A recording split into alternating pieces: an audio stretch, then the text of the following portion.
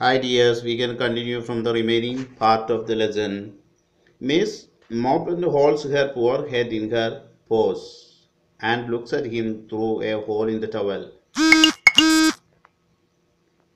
As we have already understood before, Moppet's head has already been hit on the cupboard and was covered by a towel. But there was a hole in the towel, so she could easily see the mouse coming very closer to her. And then all of a sudden, Miss Moppet jumps upon the mouse. Why? Because Moppet wants to take revenge upon her. Why? Because the mouse has already teased her, Miss Moppet.